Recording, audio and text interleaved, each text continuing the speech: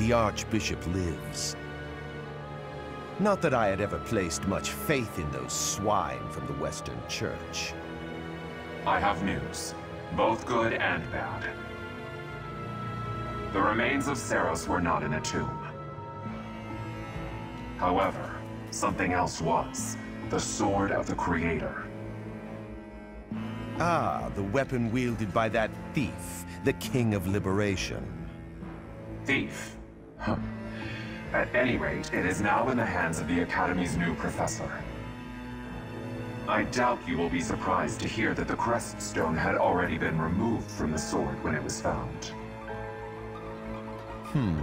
As expected. It would be foolish to keep both in the same location. There's more. The professor was able to awaken the sword's true power. Even without the Crest Stone, the sword glowed red. The professor's crest is compatible. There is no mistaking it. Absurd. Using a relic without its Crest Stone should be impossible. The King of Liberation's bloodline should not even... They must be allowed to keep it, for now.